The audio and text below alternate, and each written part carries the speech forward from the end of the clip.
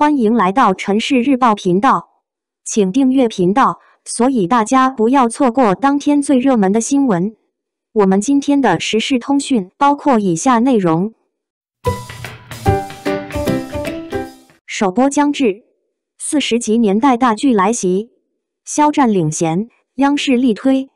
肖战最近有点火，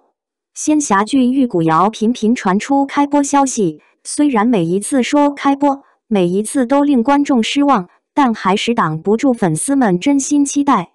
虽然还没有官宣开播，但《玉骨遥》剧方动静确实不小，最近又释放最新剧照，又是预告片，看这架势，《玉骨遥》是真的离开播不远了，估计最晚应该不会超过今年暑假了。可即使暑假，观众还是觉得太久远，等得实在太心焦。不过别急，《玉骨遥》虽然没来，但肖战的另一部剧却是真的马上要来了。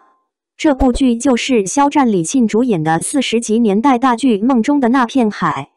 最近一直在转肖战这部年代大剧《梦中的那片海》，应该会在5月21日晚7点半开播，而且是在央八黄金档。看了一下央八节目表，《平凡之路》完结之后，5月21日晚黄金档那一栏这几天一直是电视剧3个字，并没有最终放出是哪部剧，大概率不是还在犹豫播哪部，就是已经定好了，但还没最终放出节目单。不管怎么说，肖战梦中的那片海5月21日开播的几率还是非常大的。那我们就提前来看看肖战这部年代剧《梦中的那片海》究竟有哪些亮点值得期待。1、聚焦改革开放初的年代大剧《梦中的那片海》，剧情是以上世纪70年代的北京为背景，讲述了一群普通胡同青年的成长和奋斗史，展现了改革开放浪潮下一代人的生活缩影。肖春生、肖战饰演，叶国华、刘瑞麟饰演和陈鸿钧、崔航饰演是性格迥异的好朋友，历经当兵、高考、下海、创业等青葱岁月，在跌宕起伏的命运中彼此扶持，历经风风雨雨，不畏命运，共同前行。故事围绕他们之间的友情、爱情、梦想的羁绊和碰撞冲突展开。这是北京胡同70年代平凡小人物成长蜕变的人生故事，也是改革开放浪潮中一个时代的变迁史。剧中以肖春生为首的一群北京青年，每一个都生动鲜活、立体饱满，让我们瞬间梦回那个激情燃烧的岁月。2、主演阵容强大，《梦中的那片海》主演是肖战和李沁。先说肖战，设计师出身的肖战，自从《陈情令》一炮而红之后，热度一直居高不下，称得上是如今内地顶流男艺人中的顶流。虽然肖战自从红了之后，一路走来颇为坎坷，但这其中也折射出他如今人气之高。颜值高，人品好，演技也不错，这样集各种优势于一身的男星，如今在演艺圈可以说并不多。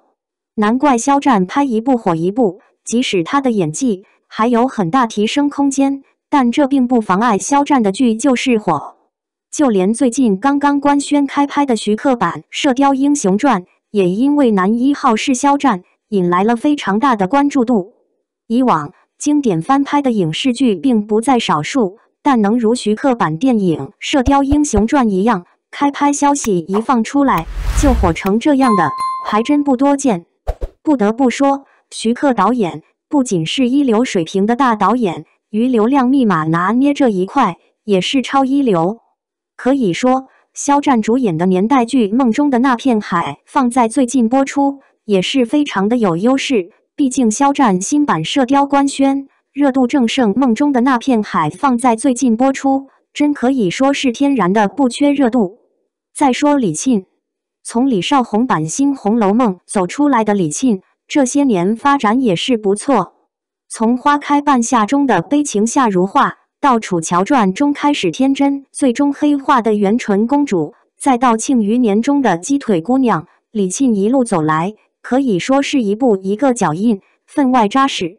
就在前一阵刚刚大结局的另一部央视年代大剧《人生之路》中，李沁凭借剧中女主角刘巧珍这个角色，又结结实实火了一把。虽说因为不太符合年代感的妆造，有点用力过猛的演技，李沁在人生之路中的表现口碑两极分化，但优势是毕竟年轻。于演员来说，表现虽然不算完美，但每一部剧都是一次历练、一次成长的机会。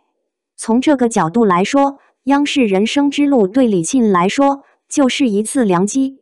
通过这部剧，李沁本人的知名度又进一步打开，演技也得到了锻炼。这一次，李沁与肖战搭档，共同演绎年代励志大剧《梦中的那片海》，看这剧照就非常有年代那味了。3. 主创阵容不俗。作为一部重磅年代大剧《梦中的那片海》，主创阵容也十分亮眼。导演傅宁，代表作《什刹海》《全家福胡同》，基本都是聚焦北京胡同普通百姓生活的年代大戏。正如北京日报评价的，傅宁导演创作的电视剧以北京戏、胡同戏为主，他的作品充满丰厚的生活底蕴和浓郁的时代气息，兼具现实主义风格和浪漫主义情怀。擅长北京胡同戏的傅宁导演，这部年代剧《梦中的那片海》应该也是十分值得期待。另外，不得不提的是《梦中的那片海》导演傅宁，2023年1月份因突发疾病在北京逝世，去世时才55岁，而这部剧也成为导演的最后一作。此外，这部剧的编剧之一徐冰，也是抗日剧《小兵张嘎野火春风斗古城红色》、民国剧《新上海滩》的编剧。另外一位编剧周鹤阳更牛，编剧代表作《满城尽带黄金甲》《十月围城》。有这样两位经验丰富的大牌编剧坐镇，相信年代剧《梦中的那片海》剧本质量是稳了。感谢您观看视频。如果您觉得本时事通讯有用，请不要忘记点赞、评论和订阅。祝您生活愉快，充满活力。再见。